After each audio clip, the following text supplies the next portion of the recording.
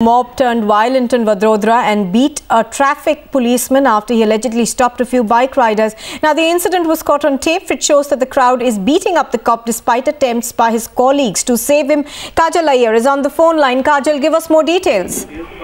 Well, this is footage from local media that reached the spot at that particular point of time. It seems that there were bikers, and instead of just one pillion rider, there were excessive pillion riders, which is why the traffic constable flagged them off. And at that time, an argument ensued. And while the family of the bikers alleges that the traffic cop had hit one of the pillion riders, the police say that the mob had got out of control and they had started attacking the traffic cop just on the basis of an argument.